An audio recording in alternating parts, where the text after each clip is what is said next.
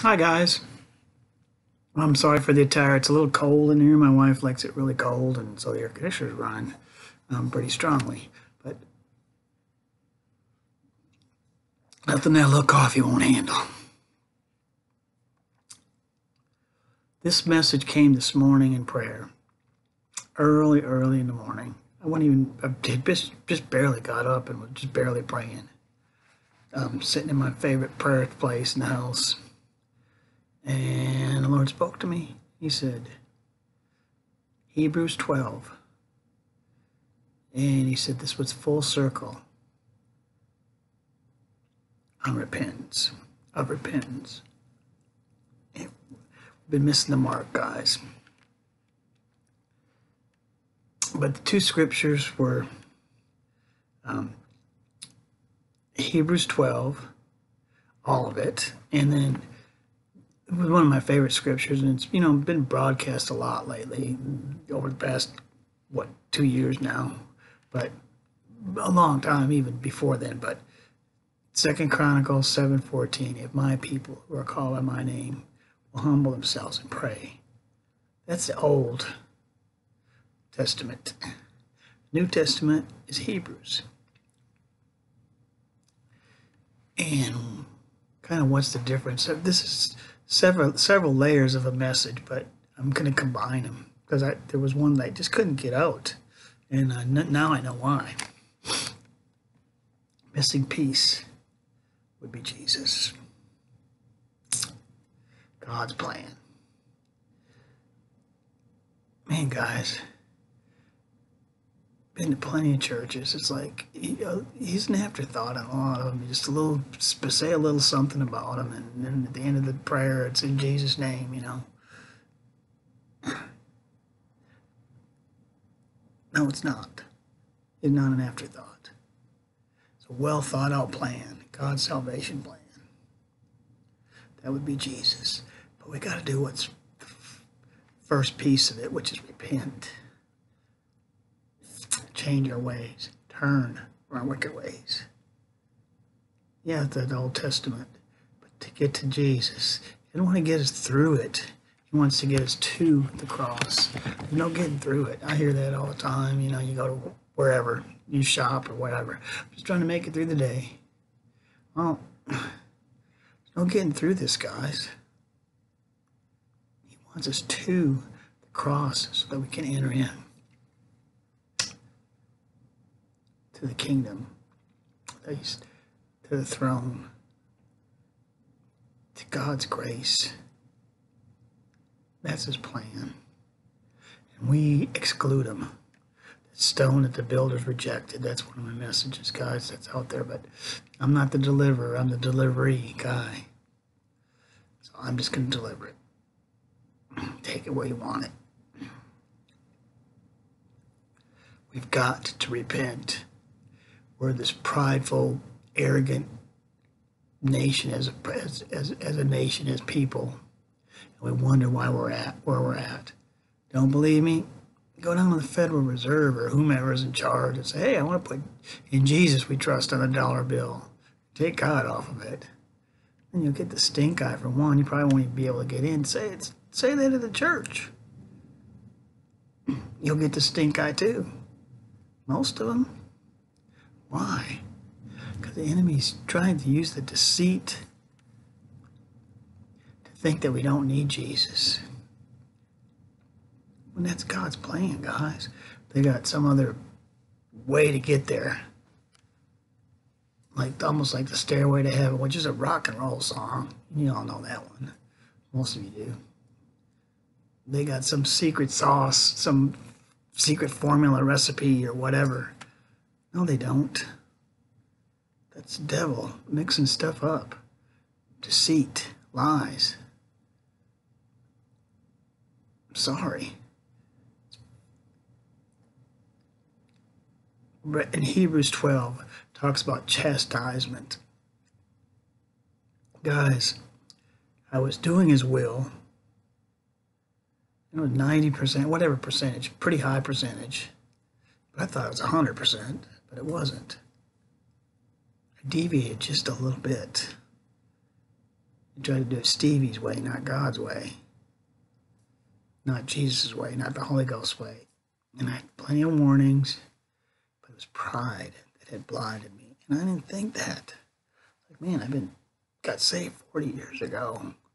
Pride was the least on my radar, seemingly. But it was deceptive. And I deviated from it. So my chastisement, guys, right now, I'll tell you this full story sooner or later, but right now, man, my behind is still on fire from the refiner's fire. Flames are 20 feet on. I can smell flesh wherever I go. Hurts. A lot. But I'm coming to the cross with it. And I see the light. Not the light of my behind on fire, but the light of the world. I see where I erred. And it's been pretty brutal.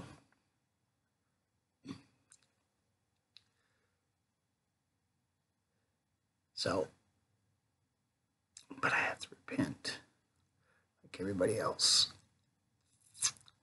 We have to repent as a nation. You know, all of them pick one. All the social medias, they've been the latest road rage. People spit stuff out and they run. To their computer and they're gone, and it's a bunch of garbage mostly, really. Sorry to say. Because we haven't really truly repented. Been canned. We say we have. We only repent because we want something.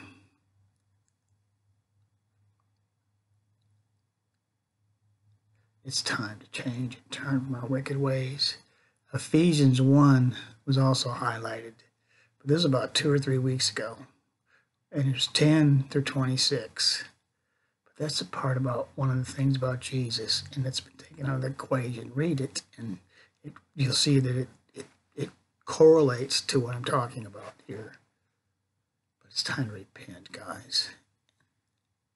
And really mean it. Me included. Whatever it is. Mine was pride, and I didn't think it was there. Arrogance, whatever. Some of maybe all of that wrapped up. An old pastor used to say that an excuse was just a reason wrapped up in a lie.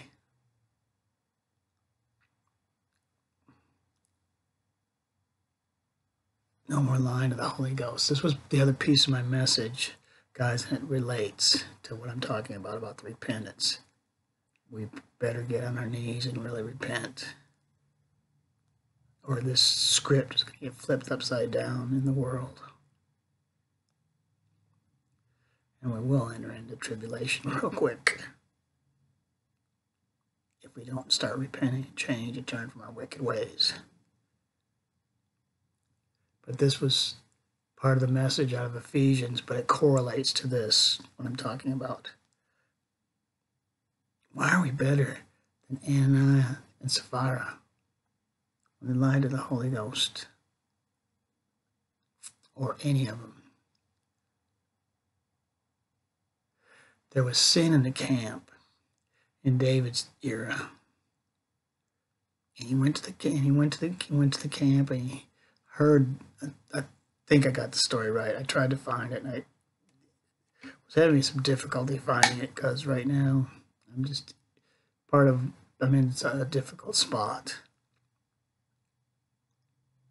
in life.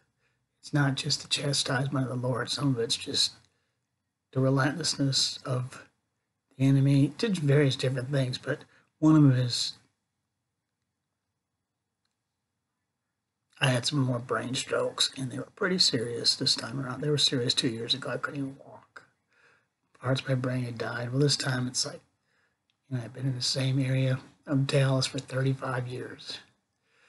And I was at a stop sign, and I've been there hundreds, if not thousands of times at the same place. I was like 3 blocks, 4 blocks away from where I was going, and I was lost as a goose in high grass. Didn't know if I should stop, panic, turn. It's way, way worse than that. But God's not getting me through it. He's teaching me to have total faith in Him. Because right now, I ain't got a brain, guys.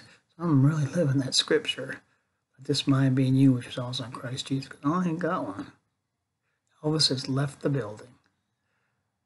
I'm literally a walking miracle, honestly. I'll just be point blank honest with you. There's no pride involved in that.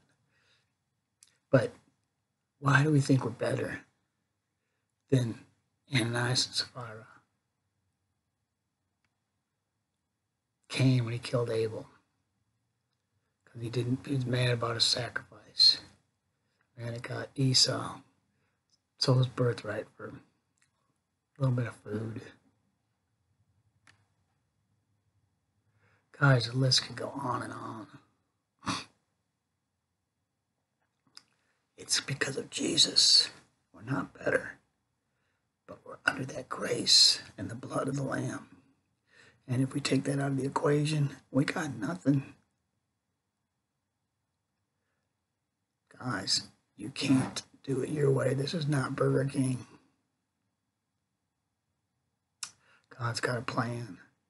It's another piece of the message, and yes, it correlates with it too, because of maybe just because of what I'm facing right now. But it's, I've had a couple people that was like, man, should have seen it, but pride had me blinded. I should have cut the toxic ties with them, and I didn't. Waited too long because of pride. And then there's that, everybody's like, turn the other cheek. Oh, just forgive him, love him like Jesus does. Okay, yeah, that's great. It's a canned answer. Oh, yeah, it's in the Bible. That's a canned answer. Go ask the 5 wise and the 5 foolish. Ask the 5 foolish virgins. We did everything in your name, God. We cast out devils. We raised the dead. We did this. We did that. What did he tell them? Depart from me, for your work was as of iniquity. I knew you not. Did Jesus turn the other cheek? So, guys, we take the stuff out of the Bible and we twist it, and that's why I said this is the old repentance and the new repentance. And it's one and the same.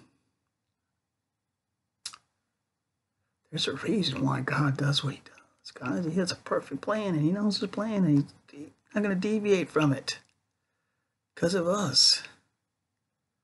We're in or we're out. Going to turn or burn. I'm going to be point blank, guys. Nobody likes that. They don't want to hear that. Nobody wants to hear that message. I don't want to hear that. But it's true. You don't like that page in the Bible? Tear it out. Guys, God's got a plan. And we can't deviate from it even a little bit, because that's what the enemy wants. Just that little bit. That's one of my messages about, just that little bit. Little foxes spoil the vine. Little leaven leaveneth the whole lump. You got water and you put a little bit of salt in there. It's salt water, and then suddenly it doesn't take much to change it into yuck. Unless if you're trying to gargle with it, then you're trying to do it for healing purpose. But then not my point. It's that we've got to repent, guys. As a nation, or we're not going to have one to live in. We'll live under bondage. We're headed straight for that, guys, right now. And I'm not politicizing this. It doesn't matter who's in charge and who's not. It doesn't, because we have to pray for them. Absolutely. And a lot. We have to pray for the right person. That could change the equation. But right now, we're headed into bondage. And everybody's in La La Land.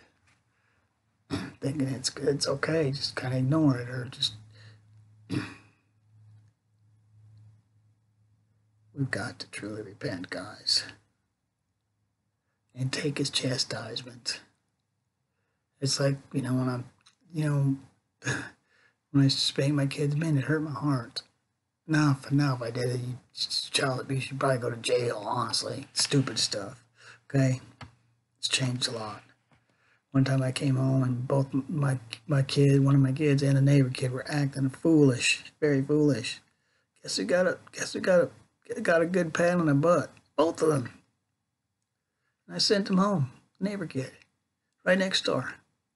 Man, his mom wouldn't talk to me for years, probably 5, 10 years, a long time. She'd just throw her nose up in the air and walk past, and not even hi, bye, just not even nothing. I spanked her kid. But God, when he chastises those that he loves. Why? Because he doesn't want to see us following in the footsteps of the devil and entering into something that he never created for us. He wants to walk with us in the cool of the day and talk with us in the cool of the day, guys. He wants us as friends, not enemies. But we're not repenting. Mine was because of pride. I don't know what yours is. Maybe it's pride. Maybe it's multiple things. Maybe I still got other stuff. I'm sure I do. Some in some areas I don't. Some I know. Some I don't know. You know, if I know about it, I try to make very, very stout corrective measures and take it to the Lord. But sometimes we don't know about them because we're blinded by the enemy. That's how this pride was. Still reeling from it, guys. The refiner's fire. But I see what he's doing in it and why. So I'm okay with that now. Wasn't. Even as little as a couple months ago. Questioned everything, really, at that time. I was like, man, God, why? You know, long story. Too long for this message. But we've got to repent, guys. Turn from our wicked ways. Humble ourselves. Man, it's hard for Americans to do. We think we're better than everybody. Honestly. We think that, you know, it's all the rumors of wars, and, you know, Russia's going to probably invade because they want the resources of that country. They don't care. It's a business deal, honestly. And they don't care that people are going to die over it. They want the land. They want the resources. And they're going to blow up a bunch of hogwash reasons and smoke. They're not even blowing up smoke. They're just, everybody knows they're probably going to just pull the trigger any day.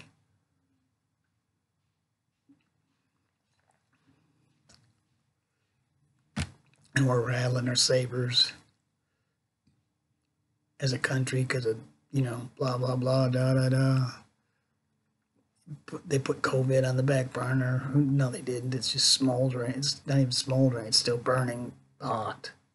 Just change a little bit of more hidden agendas and change directions. But, you know, now they want everybody to rally around our president because they think they're, you know, going to just stand up against Russia.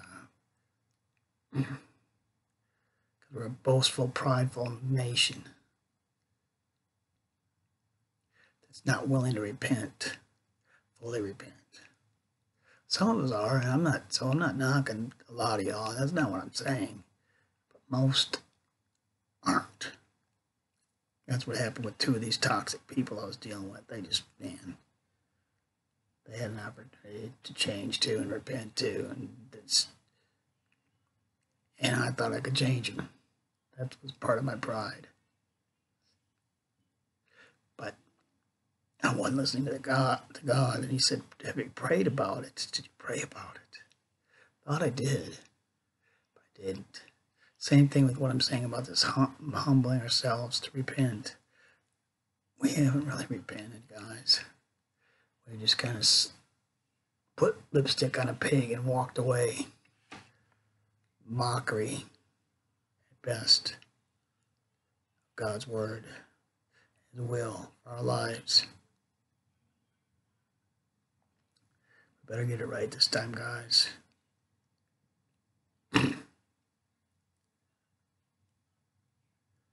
Because just like one day, who had even heard of COVID in one day, and then next, you know, that's all that's everybody's, that's everything to everybody.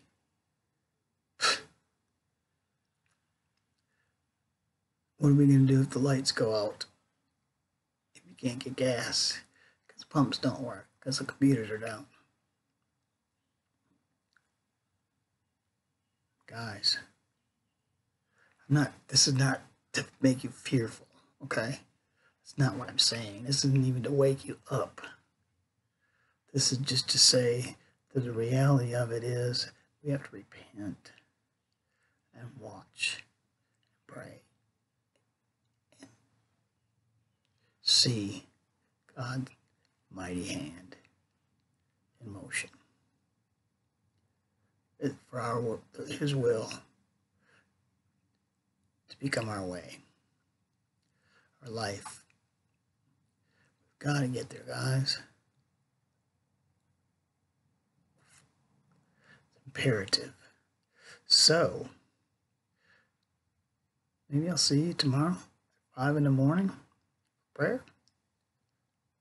Actually, I've been getting up about 1 or 2 lately, honestly. It's a little bit brutal. And I go back to sleep, and I still sometimes get up at 5.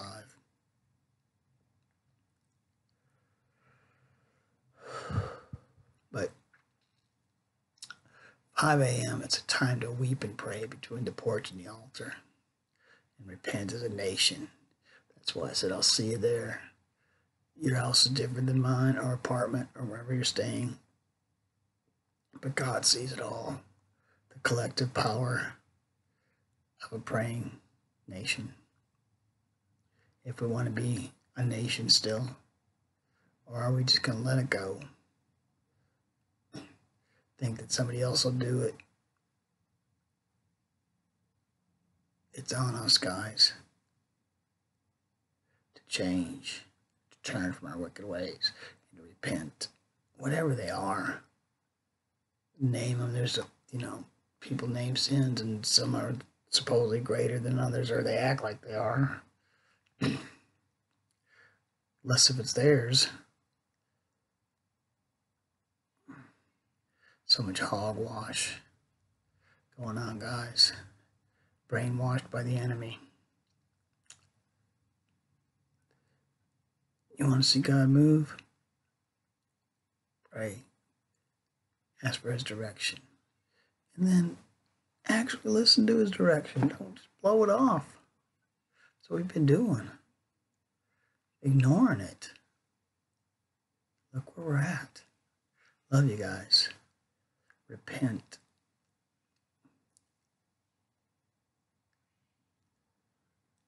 Because someone coming greater than me, then I'm not fit to tie a shoelace. Repent. Love you guys.